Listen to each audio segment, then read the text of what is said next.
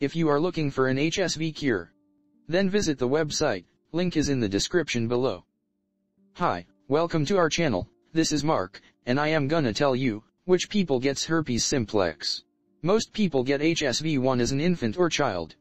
This virus can be spread by skin-to-skin contact with an adult who carries the virus. An adult does not have to have sores to spread the virus.